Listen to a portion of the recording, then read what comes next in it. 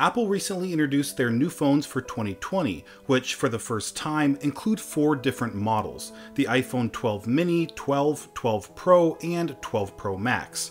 Back in the early days, from the original iPhone to the iPhone 5, they only introduced one new model per year, but starting in 2012 with the 5S and 5C, Apple began releasing 2 iPhones, and in 2017, 3 new models.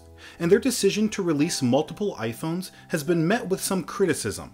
You'll often find complaints on social media that buying an iPhone has become more confusing than ever, since customers are forced to browse through several tiers of iPhone models with different features and prices, whereas Apple used to offer a one-size-fits-all solution that was much simpler for customers to understand. So in this video, I'm going to explain why Apple went from releasing 1 iPhone per year to 4. This is Greg with Apple Explained, and I'd like to thank Ting for sponsoring this video.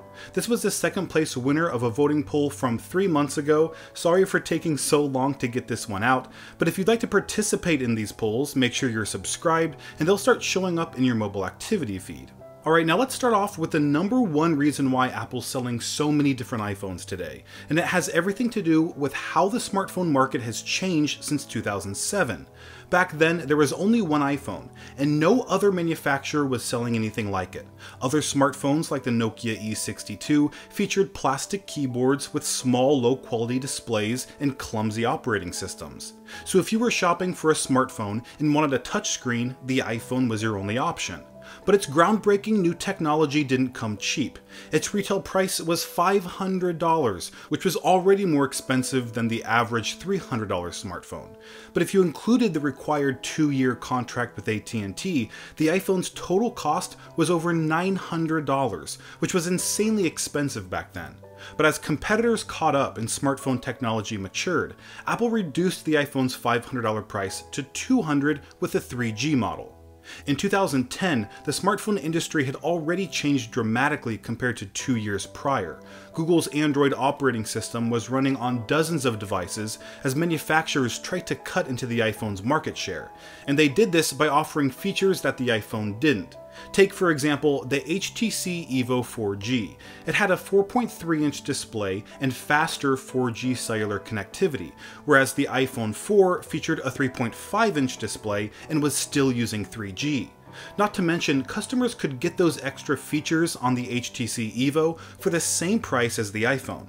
This marked the beginning of something I call the spec race, where smartphone companies would try to outdo the other by including beefier specs or bonus features like a kickstand or stylus. It didn't really matter how well the smartphone worked, as long as each model contained a cool gimmick that separated it from the pack.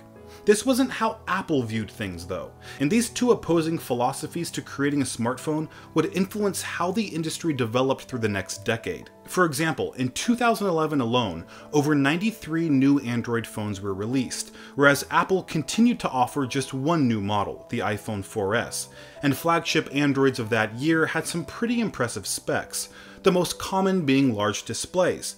The Galaxy S2, HTC Resound, and Motorola Droid Bionic all had 4.3-inch displays, while the Galaxy Nexus took things even further with a 4.65-inch display. This made the iPhone 4S's 3.5-inch display look tiny in comparison. And this differentiation helped Android outsell iPhones for the next few years. In 2012, Apple did their best to keep up though, by increasing the screen size of the iPhone 5 to 4 inches. Although by that time, most customers felt it wasn't enough, while journalists questioned why Apple didn't go bigger. And the reason why they didn't had everything to do with Apple's design philosophy. They didn't believe that making a phone bigger would necessarily make it better for users. Instead, they believed a phone should be designed around the thumb, which is why the iPhone 5 offered a display that was slightly larger but still easy to navigate one-handed.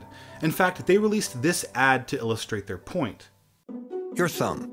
It goes from here to here.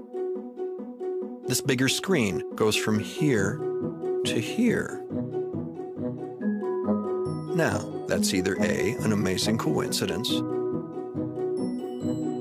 or B, a dazzling display of common sense. Pretty sure it's the common sense thing. But while the iPhone 5 was on sale, customers made it clear that they preferred bigger phones with bigger displays.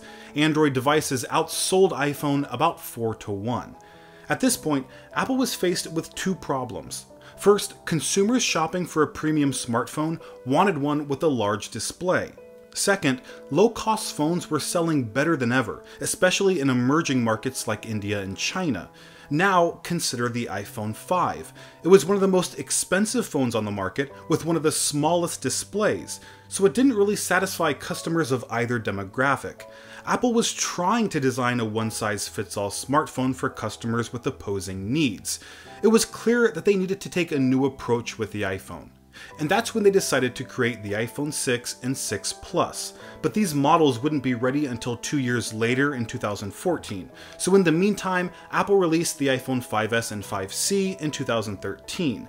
This was the first time ever that Apple offered more than one new iPhone model, and it was their attempt at attracting customers looking for a more affordable smartphone. You see, at the time, smartphone data plans were much more expensive than they are today, with some of the most affordable plans charging $70 per month for unlimited data. So it was important for budget-minded customers that iPhones be priced as low as possible. But luckily, that situation has changed today thanks to carriers like Ting. They offer smarter data plans based on what you actually use, which means you're not overpaying for data you don't need. Their Flex plan starts at just $10 per month, and their 5GB plan is just $25. And those are no strings attached prices, no family plan requirement, and no contracts. That's one of the best things about Ting, its flexibility. You can use as much data you need month to month, and your bill adjusts accordingly.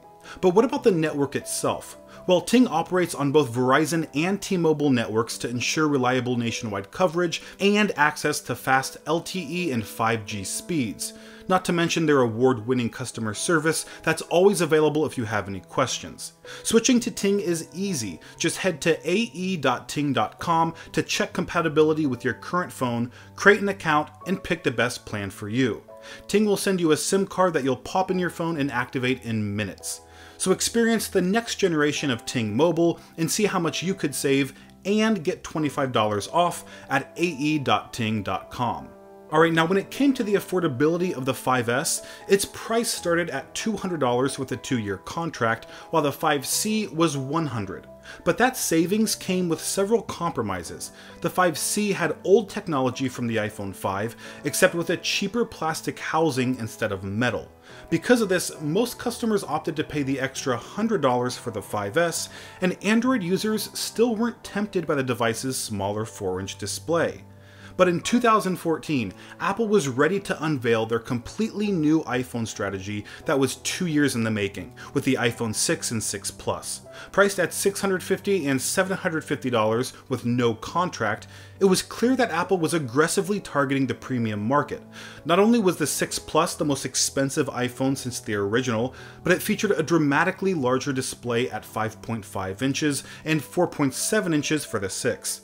Apple had finally delivered iPhone models that rivaled other premium Android devices, and customers' response was overwhelming. The 6 and 6 Plus achieved record-breaking sales numbers, with a 41% increase in its first quarter sales compared to the 5S. From that moment on, it was clear not only to Apple, but every other smartphone manufacturer that customers weren't afraid to pay more for premium features, and that pushed the industry in a completely new direction, with the iPhone 7 being the last flagship model with a $650 starting price. In 2017, Apple began their price hike strategy, testing just how much customers were willing to pay for a premium smartphone. They released 3 new models for the first time. The iPhone 8 started at $700, while the 8 Plus was $800. But neither of those compared to the iPhone 10, which started at $1,000. Now, this was a pivotal moment in the iPhone's history, not only for its record-breaking price, but also a record-breaking number of new models. And Apple received a huge amount of criticism. People complained that the iPhone 8 essentially had the same design as the 7, and that the 10 was priced way too high. But despite these concerns, the iPhone again enjoyed a record-breaking year, with the 10 becoming the best-selling smartphone in the world for 2018.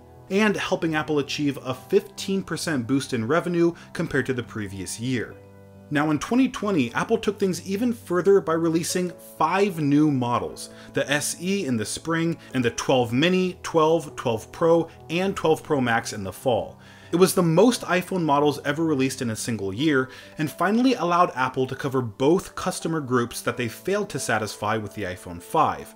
Premium smartphone customers could have a super large display and the best camera system available for $1,100 with the 12 Pro Max, while budget-minded customers could purchase the SE, which had much of the same technology as the 8 with the processor of the 11 for just $400. And since that made the iPhone SE more powerful than $1,000 Android devices, the model was a huge success, fueling a 13% rise in smartphone shipments for Apple at a time when the entire market was experiencing a 16% decline due to COVID. So by offering more models, Apple is no longer forced to make the iPhone a one-size-fits-all device, which would be very difficult in today's market where customers are more segmented than ever. Some people prefer a device with the biggest display and battery possible, while others prefer a more compact device that's easy to use one-handed. And of course, there are those who just want an iPhone for the lowest price possible. Alright guys, thanks for watching till the end, and don't forget to subscribe to help decide which topics I cover in the future, and I'll see you in the next video.